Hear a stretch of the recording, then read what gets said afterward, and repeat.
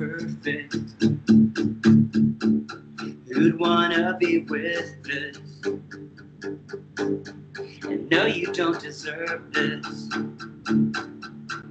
You're worth what is worthless.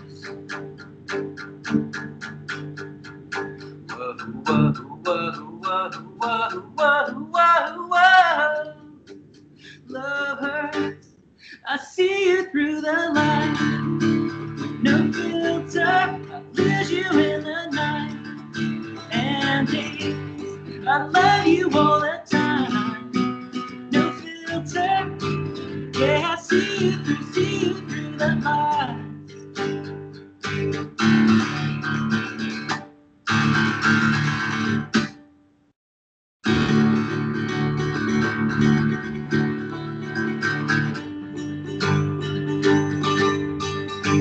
See you laughing, turning away as the sun hits your face and it burns like shame. I feel so exhausted, holding your hair back, you're digging your nails and you're cursing my name.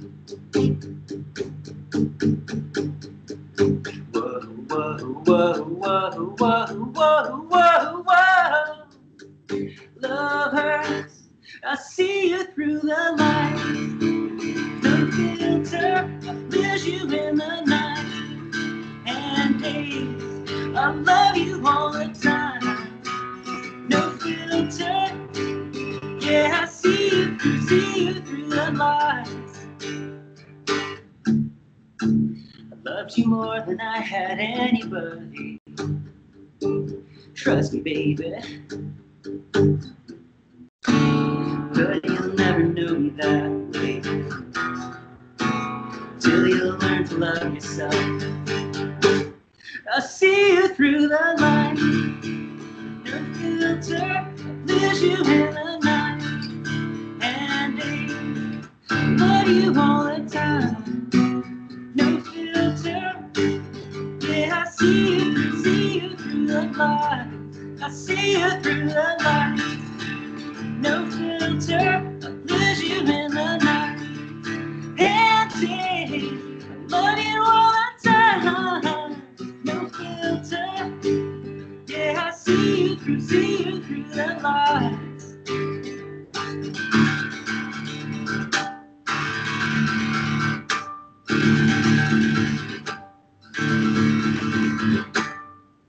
That's fantastic. That is Bao. And hey, everybody, it's Mike from the Mike Wagner Show. Powered by Sonic Web Studios. Visit online at sonicwebstudios.com for all your needs. Look at a professional website without breaking your budget. Sonic Web Studios is the answer. Sonic Web Studios offers fast, affordable custom web designs that blow the competition away. Call today, 1-800-303-3960. That's 1-800-303-3960. Or email to support@sonicwebstudios.com. Mention the Mike Wagner Show. Get 20% off your first project. Sonic Web Studios. Take your image to the next level. Also, the Mike Wagner Show can be heard on the MikeWagnerShow.com. You can check our Facebook page at Facebook.com/The Mike Wagner Show. You can download and listen on Facebook, SoundCloud, Spreaker, Spotify, and iHeartRadio. Also on Anchor FM, Radio Public, iTunes, Google Play, and over 25 podcast platforms. Take the Mike Wagner Show with you on any mobile device. Subscribe to the Mike Wagner Show on the YouTube channel. Also follow the Mike Wagner Show on Instagram and Twitter today. We're here with a wonderful gentleman based in beautiful downtown Los Angeles. He just played No Filter from the Perpetual Heartbreak release, and Perpetual indeed, and Perpetual does. He was just absolutely fantastic, and he's got a great story that tells. He's a visual artist since childhood, a former lead singer of Ming and Ping. He does exhibits in Los Angeles, New York, Houston, and Miami. He's got a science degree in environmental design from the Art Center College of Design, and he just has a great story to tell. And live, ladies and gentlemen, from his beautiful plush studio in downtown Los Angeles, ladies and gentlemen, the very super and ultra uber creative talented Bao Vo. Bao, good morning, good afternoon, good evening. Thanks for joining us today. What an intro. Thank you so much. Oh, you just play with passion that one with No Filter from Perpetual Heartbreak. And you've been a visual artist since childhood. You've been a musician for quite a while. You were the former lead singer of Ming and Ping. You got exhibits in L.A., New York City, Houston, Miami, and a science degree in environmental design. And you just have just an amazing collection. And before we get into all that, tell us how you first got started.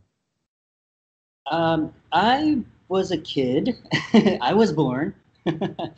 I've been a visual artist all of my life, pretty much. And I think the thing about me as a musician is that I've been straddling those two worlds for as long as I can remember.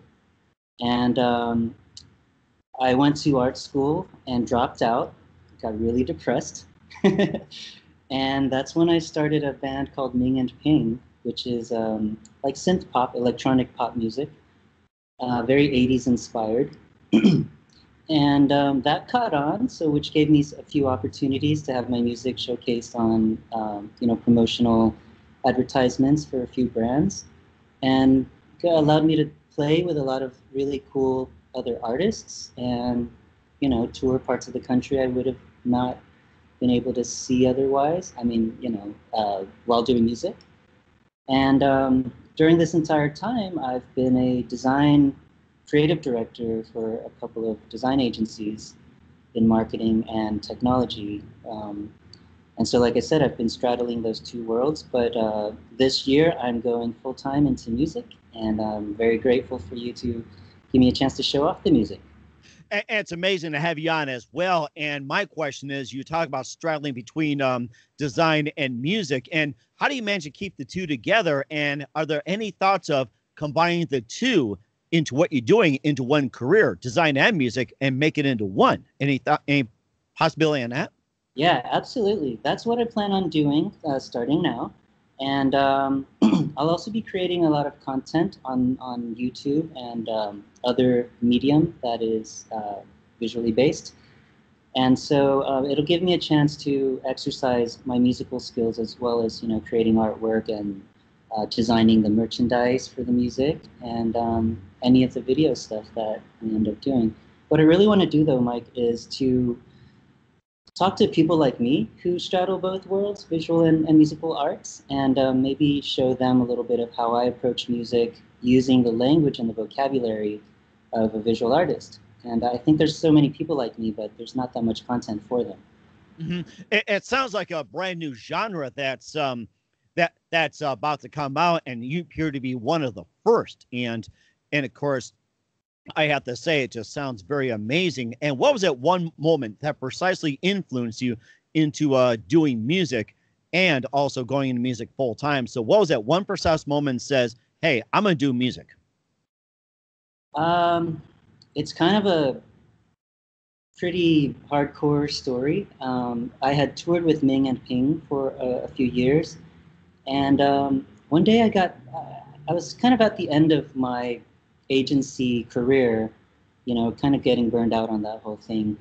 And I got an email from a random fan, I guess, and they told me that one of a fan emailed and said his best friend had passed away in one of the fires in Prescott, Arizona, and he was an elite firefighter who tried to battle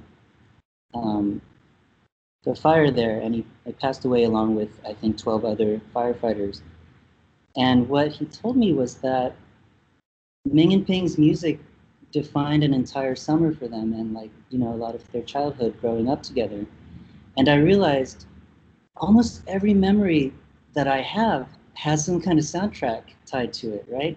Entire high school career or, various meaningful relationships and friendships has some kind of soundtrack tied to it. And I realized how immediate and profound the connection is between music and somebody's life, something that I wasn't able to do in my visual arts career because a lot of times it requires kind of some training and some vocabulary to understand visual art.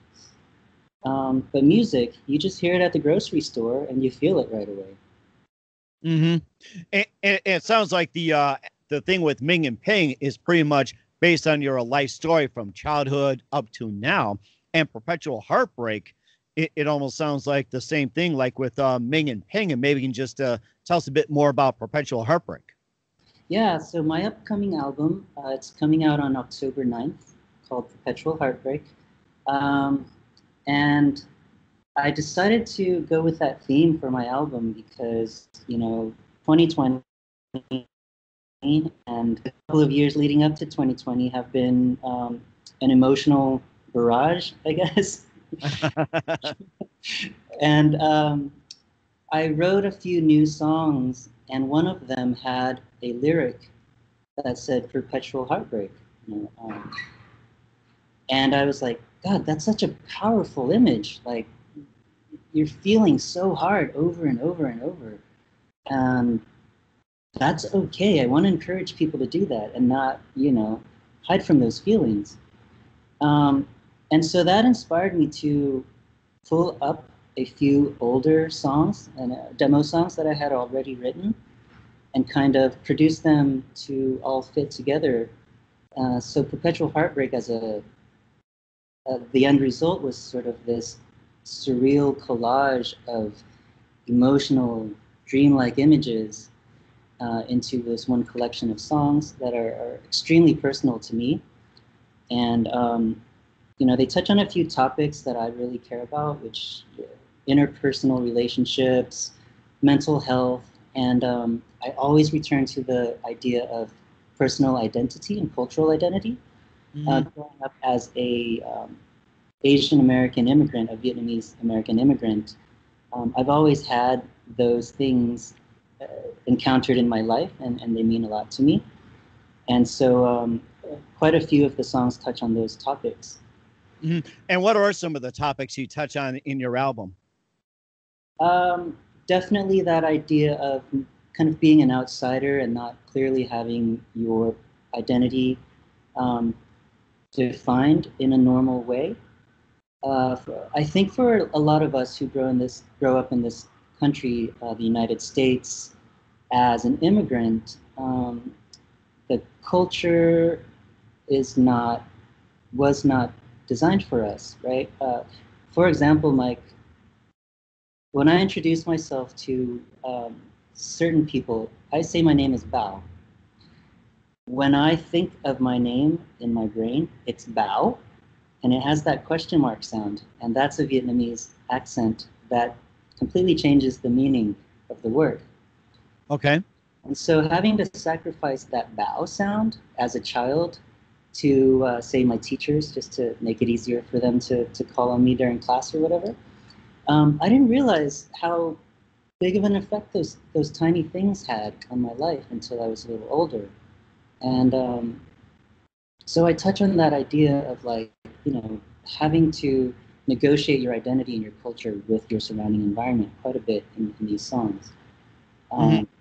No Filter, I just played you, touches on some really sensitive topics with, me formerly being in a relationship that I eventually realized was, unhealthy and abusive. And I was just reflecting on how confusing and such a maelstrom during that experience, and you really can't see clearly until you make a lot of effort to pull yourself out of that. So it's kind of, how would you say it? It's heavy stuff. It does sound pretty heady, and I was going to ask you as well too. You touched upon your Vietnamese upbringing. Now, when did you guys immigrate to the United States from the Vietnamese area? We came in the mid '80s. My mother and her 5 children. I'm the youngest of 5, and so she raised us as a single parent. She went through the entire immigration process as a single parent, and so she definitely is the biggest inspiration in my life. And whatever story I have to tell, I really do owe it to her strength and tenacity and courage. And also, growing up in the Vietnamese area before coming to the States, what was it like for you growing up before coming to the States?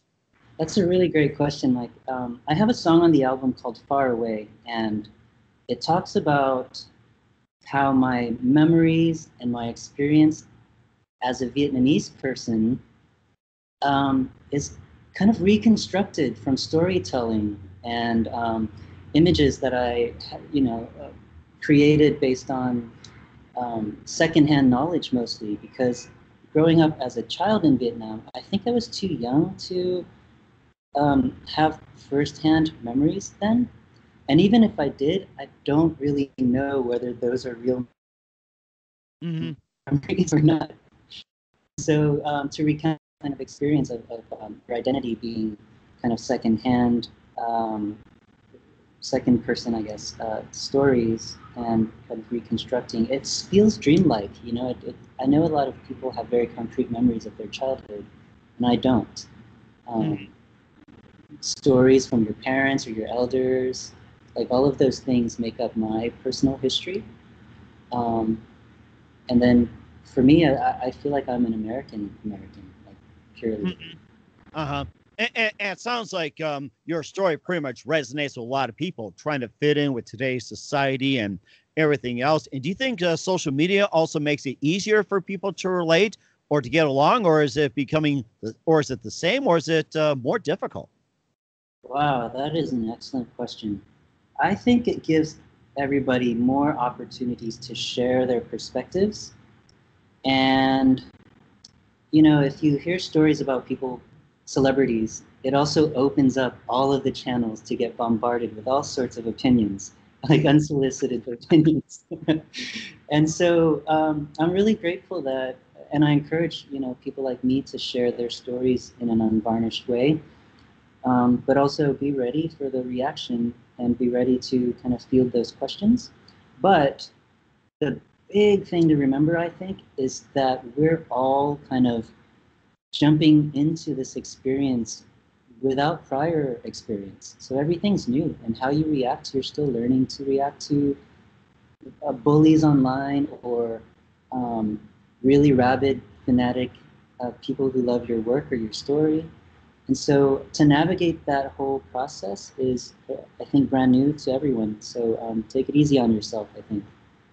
And that's a very good point, too. We'll talk more about perpetual heartbreak with Bao Vo. But first, listen to The Mike Wagner Show at themikewagnershow.com, powered by Sonic Web Studios. Visit online at sonicwebstudios.com for all your needs. Looking at a professional website without breaking your budget, Sonic Web Studios is the answer. Sonic Web Studios offers fast, affordable custom web designs that blow the competition away. Call today, 1-800-303-3960. That's 1-800-303-3960, or email to support@sonicwebstudios.com. Mention the Mike Wagner Show, get 20% off your first project. Sonic Web Studios, take your image to the next level. Also, the Mike Wagner Show can be heard on the MikeWagnerShow.com. You can check our Facebook page at facebook.com/the Mike Wagner Show. You can download and listen on Facebook, SoundCloud, Spreaker, Spotify, and iHeartRadio. Also on Anchor FM, Radio Public, iTunes, Google Play, and over 25 podcast platforms. Take the Mike Wagner Show with you on any mobile device. Subscribe to the Mike Wagner Show on the YouTube channel. Also follow the Mike Wagner Show on Instagram and Twitter today. We're here as singer-songwriter, very talented Bao Vo here on the Mike Wagner Show. And now he's a multi-talented singer-songwriter. He is also a visual artist since childhood and working on putting the two together to make a very unique genre. Before we talk about more about your perpetual heartbreak and also a little bit about your visual arts career, who are some of your favorite artists, singers, and musicians growing up? My absolute musical idol is probably Prince. He's the most diverse virtuoso as far as musicianship. But what I really admire is how vulnerable his creative product is.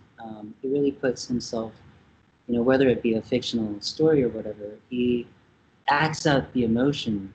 And sometimes you really feel like he's really pouring his heart out into that stuff. And so, you know, that combined with his broad range of like styles and instrumentation, I just really admire Prince quite a bit.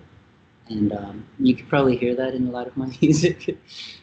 Oh, yes. And I think you've got the potential to do that. And who are some of your favorite artists and musicians growing up, and also some of your major influences? I think most recently, I've been really enamored with Anthony Bourdain. When I watch his show, I sense pure humanity. I see him engaging humans on, you know, a very personal and honest level. And if you didn't watch the show and pay attention to it, you would just think it's a food and travel show, right? But I feel like creatively, he's one of the most impactful artists or creatives in my lifetime. And I really admire the impact that he's had on people being able to open up their hearts to other cultures and open up their minds to other types of people. Hmm.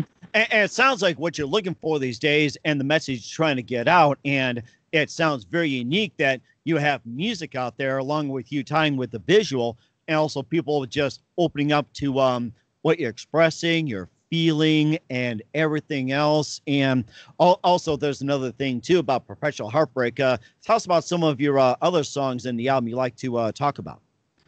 Sure, yeah. There's one song that is, I would classify it as kind of a space disco in stylistically. So, I had written some pretty um, dark lyrics that touch on like self-destructive behavior.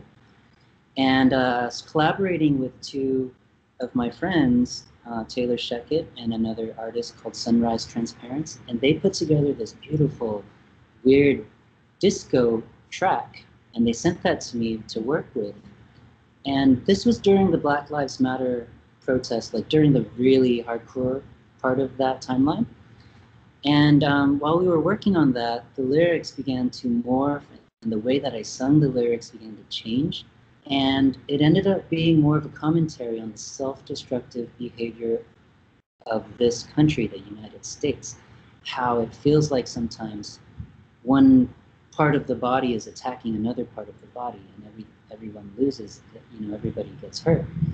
Um, and so that song is called "Burn It Down," and I think for me, the core message of Burn It Down is that maybe sometimes it's okay to kind of start over and accept your losses, and really think about if a bigger, more structural change. Hmm. And it sounds amazing too. Where can we find Perpetual Heartbreak at? The album you can pre-order. You can see all of the various links associated with our album at perpetualheartbreak.com. Or you can learn about me at heyitsbao.com. And Bao is spelled B-A-O, like that dumpling movie from a couple years ago. Oh, Bao. Yeah. Or you think about a dog. Bow, wow, wow. That's right. There's been a lot of different interpretations of my name and pronunciations. And so I like to remind people to spell it B-A-O rather than, autocorrect will change it to B-O-A. Oh, yeah. Don't you love autocorrect where you type, I'm going to lose my, well, I'm not going to get into it. And would you like to play another one for us? That's actually all I have for you today on the guitar. Oh, that's fine. That's fine. Yeah, I think you might want to play a little more too, but we got a few more minutes with Bao Vo and find out what's coming up for him with a great future. But first, listen to the Mike Wagner Show at themikewagnershow.com, powered by Sonic Web Studios. Visit online at sonicwebstudios.com for all your needs. Look at a professional website without breaking your budget. Sonic Web Studios is the answer. Sonic Web Studios offers fast, affordable custom web designs that blow the competition away. Call today, 1-800-303-3960. That's 1-800-303-3960 or email to support@sonicwebstudios.com. Mention the Mike Wagner Show. Get 20% off your first project. Sonic Web Studios. Take your image to the next level. Also, the Mike Wagner Show can be heard on the MikeWagnerShow.com. You can check our Facebook page at Facebook.com/The Mike Wagner Show. You can download and listen on Facebook, SoundCloud, Spreaker, Spotify, and iHeartRadio. Also on Anchor FM, Radio Public, iTunes, Google Play, over 25 podcast platforms. Take the Mike Wagner Show with you on any mobile device. Subscribe to the Mike Wagner Show on the YouTube channel. Also follow the Mike Wagner Show on Instagram and Twitter today. We're here, singer, songwriter, musician, very creative Bao Vo here on the Mike Wagner Show. And just a couple of things here. And we're looking forward to what you have. And what do you have planned for coming up in 2021 and beyond? What can we expect from you? Well, like I told you, I'm going to create a few different series of video content. One of them was just talking about music making from the perspective of somebody who comes from the visual arts world. I'm gonna throw a few things out there and see what catches on as far as video concepts.